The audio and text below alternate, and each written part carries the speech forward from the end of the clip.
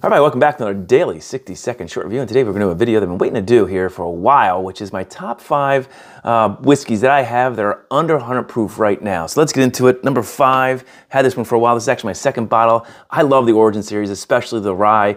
Coming in at 96 proof and $69. It's an awesome bottle. Number 4, going to Green River. Now I'm waiting for the rye to come. It should be here any day. But for now, we're going to keep the bourbon on this list at 90 proof and $35 a bottle. Man, that's hard to beat.